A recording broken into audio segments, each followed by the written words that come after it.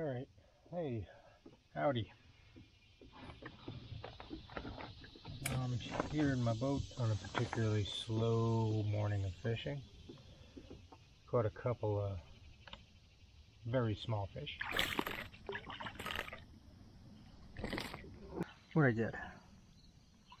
Hoo boy, look at that.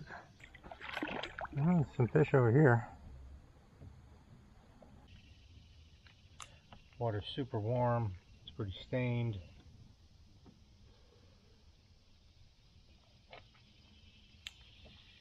Nothing seems to be too hungry. I just want to take a minute to maybe talk about, if you're new to kayak fishing, like just some basic stuff, some basic housekeeping you should probably think about when you first get in your boat. And it's really just about organization, making sure you have all the things you need and like taking stock beforehand. I think what a lot of people make the mistake of, they just are so excited to get out there, they just kind of throw everything in the boat. And I see a lot of people talking about then feeling unstable because they're reaching around to get things, and you know, this thing moves when you reach around. And if you're not used to it, I'm used to it. I've been in canoes since I was a little kid, so this doesn't bother me. But if you're brand new to sitting in a kayak, it's going to feel super wobbly, and you're going to feel really not confident in that. So my biggest advice before you start investing in like outriggers, and you know, a lot of the guys buy those lifetime kayaks, which are great, and then they put all these like wild outrigger things on them, which I think in the long run it's like you're giving yourself a crutch. And you don't want to rely on those things. What you want to do is, A, you're going to want to get, just over time, get more comfortable in the boat, but B, really concentrate on being efficient in the boat. Like,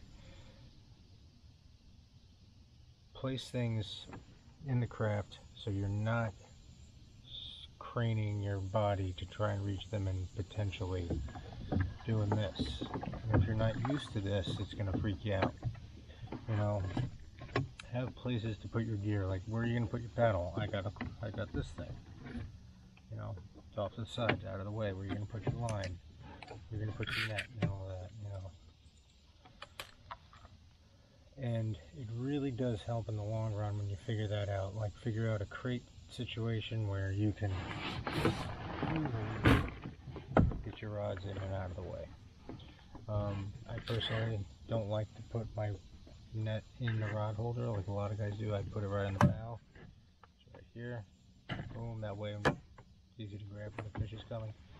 But you know, take a few minutes before you get out in the water and figure out where all that stuff is going to go, and like just sit in the boat on your lawn, you know, where you're not in danger of falling over, but like, can you grab your extra rod, can you grab your tackle, can you grab your water and your snacks and all that kind of stuff without having to move around too much. You know, on a boat like mine, I have space underneath. Like, if I'm using like this box today, I'm using these crankbaits, I'm going to keep it under the seat. I'm not going to be craning for that, you know. And I have this particular boat, I have a lot of, an Ascend H12, there's a lot of room. It's almost like a canoe, but it's still a kayak, it's still tippy. So take the time just to be efficient in how your movements, and over time you'll figure it out. But you know, those first few times you go out, just go to small, you know, don't plan on like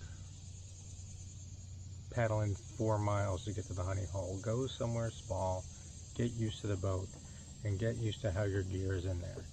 I mean, it definitely took me a bunch of times to figure it out. I went out with a backpack, and it was just all a mess, and it was just like, oh, I'll put things behind me, and now I can get loaded up and in on the water within, you know, 5 or 10 minutes, and everything's exactly where I need it.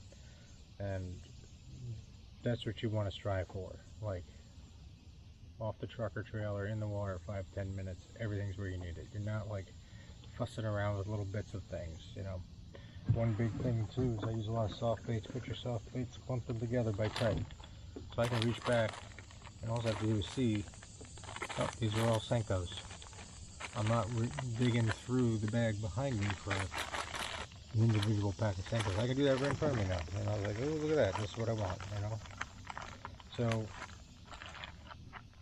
whatever system works for you, but the more efficient you are with your gear, the less you will move and the less the boat will move.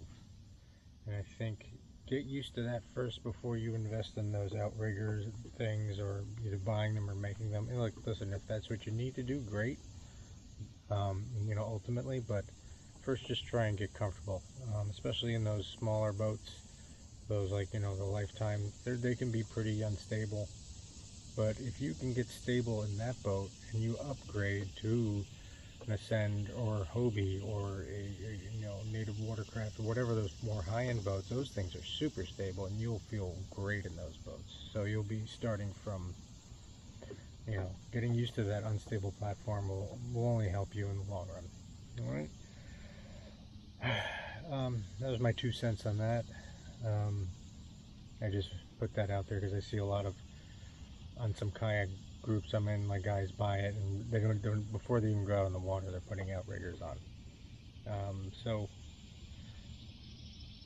I feel that it's probably a thing that's not entirely necessary for everybody. So I'm gonna keep trying fishing, keep trying to do a little fishing. I'm feeling like the skunk is pretty hard today. This is one of those days. But I'm going to paddle down a little bit this way and see if I can put something else in the boat that's bigger than 7 inches. And then that's it. Alright. You all have a good one and good luck out there.